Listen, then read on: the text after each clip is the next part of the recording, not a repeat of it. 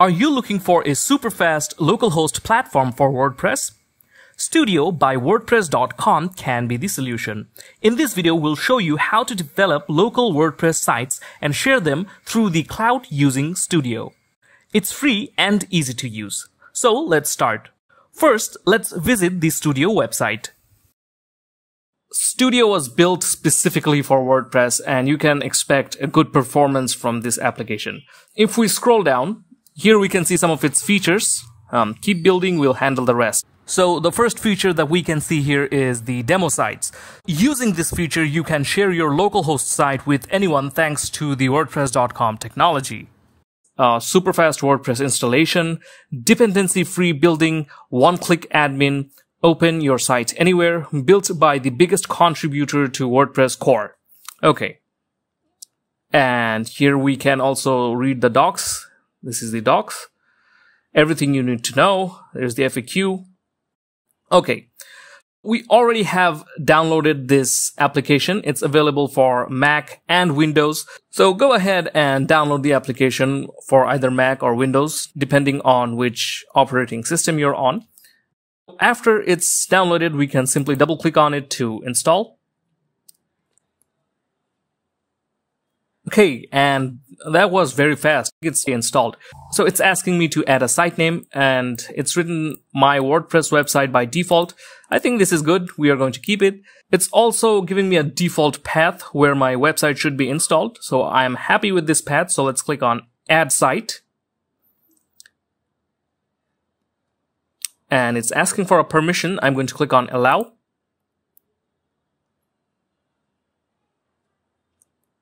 And the application has already installed and launched my website just like that. That was so fast. Over here, we can see our website is live and running. We can also stop the website if we just click over here. Okay, it's stopped. And we can start it back up just by clicking over here or here. Okay, so it's running back now. This is really amazing. Our website is here and we can see that one site is running. We can add more sites by clicking on this Add Site button. And over here, we can see our website is here. The theme that we're using is 2024 theme. And over here, we also have the customization options such as the site editor, styles, patterns, navigation, templates, pages.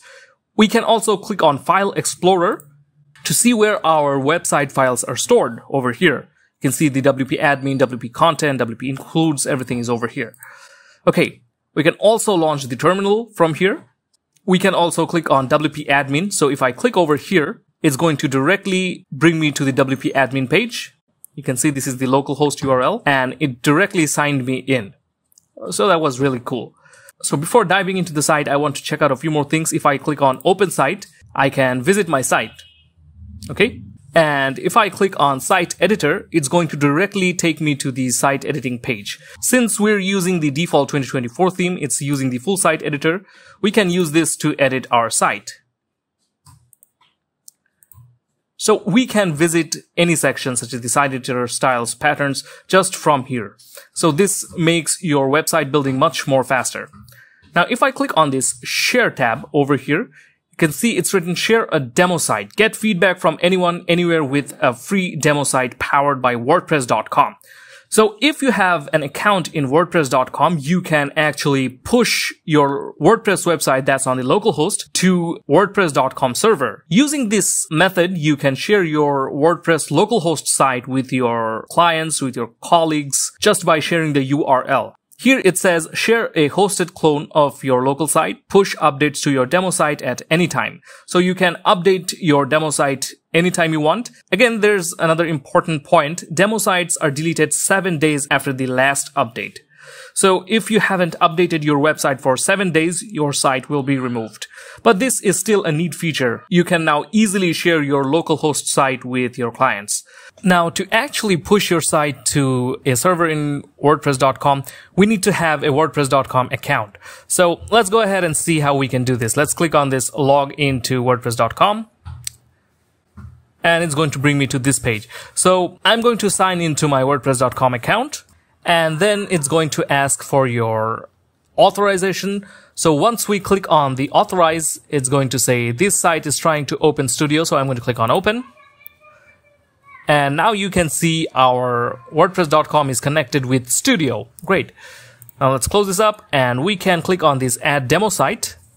And we're creating your demo site. So this demo site is being created and pushed to a WordPress.com server. Okay, so the demo site has been created. Here's the URL and it also says expires in 7 days. Also, there's the option to update demo site and delete demo sites. So I can work on my website and then after I'm done, I have to click on this update demo site to push our updates to this server. Once you're logged in, you can see your profile picture over here. If I click on it, you can see our name will be shown over here along with our email address. And here we can also see the number of demo sites that we are allowed to upload. So it says 1 of 5. That means we can upload in total of 5 demo sites. Okay.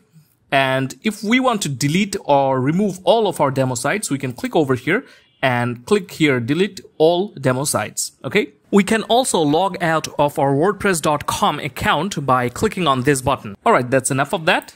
Now let's copy this URL and visit our site. And here it is. Here's the website. Now I can share this URL with my clients and colleagues so that they can view this site. Of course, if you are moving your site to a server, it's safer to actually change the username and password. So to do that, we cannot do it from here. You can see our username is admin and password is this. To be on the safe side, what you can do is go to overview, open your site from here. And let's go to the back end. And from here, we can change in our user and password. Okay. So let me actually show you. If I click on all users, we can see the admin is over here. If we click on edit, here you can see that we cannot change our username. If we want to move our site to a live server, it would be safer for us to change our username. But you can see we actually cannot change the username from here. If we scroll down, here you can see under account management, we can change our password. Okay. So in that case, it would be wiser to actually create a new admin user. To do that, we can click on this add new user over here. And here we can add in a username, email, first name, last name, website, and create a password. So let me go ahead and quickly fill these up. Okay, so I have filled all these up. We don't need to put in our website details. And over here, you can set a password. If we click on generate password, a new password will be generated for us. And then we should actually copy this password and paste it in a safe place. Okay. You can also hide this using this button. And for the next option, which is send user notification, you can keep this checked or you can uncheck it. It's up to you if you want to or don't want to receive notification. And finally, the role.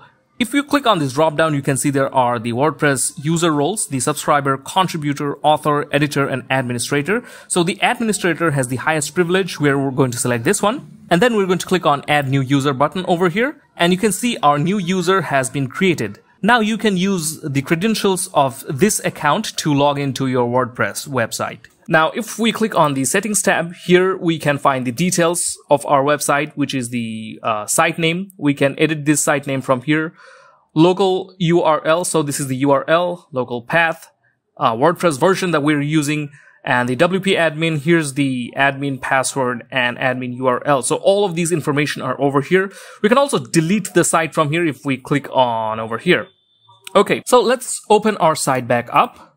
Over here, we can see our site is running. Here, the SQLite database is being used.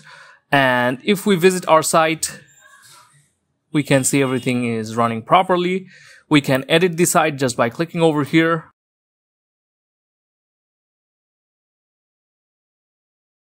And we can add in themes from here. And let's say we add a new theme. Let's install the Cadence theme. Now let's activate it. Okay.